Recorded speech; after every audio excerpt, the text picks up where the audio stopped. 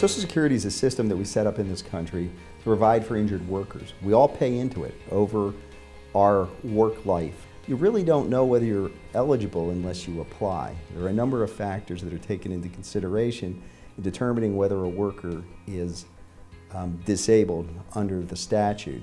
And they have to do with your education, your work experience, the nature of your injury, and your age. And the truth is that you have to apply, and if you're rejected, then that's when you need an attorney.